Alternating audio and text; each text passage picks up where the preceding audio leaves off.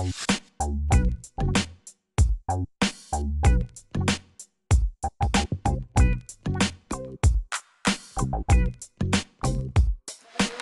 guys doing? Good, how are you? Good, thanks. Feeling good? Yeah. Pretty good run, huh? Just went skiing. That's all you like to do. Yeah. Just go and ski.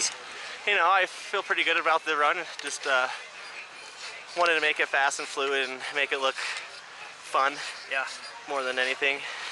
You see a lot of these like guys that go and huck huge stuff and blow up, and Yeah.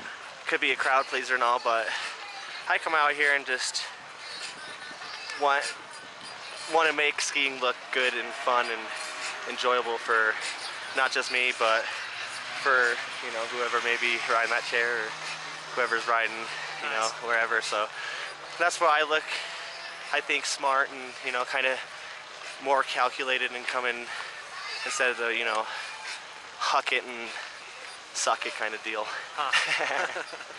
So yeah, I felt good about it. Just stayed on my feet. Wanted to prove to the judges that, you know, it's all about good, fluid, fast skiing and not hucking. How do you plan your run before you go down it? Well, little bit of planning. A lot of the times, you know, I just make it a game time decision. Sometimes I don't even know what's gonna happen. It's just pretty much skiing, you know. You don't go out skiing every day and be like, oh, I'll pick that line and go ski there. You go skiing and you end up in the line that you end up. So that's kind of how you know, I come into these things. Is like, I'm going skiing, so I'm not really gonna pick a line. I'm gonna do, you know, little variations of different airs and cliffs, and, you know, just do what you would do every day.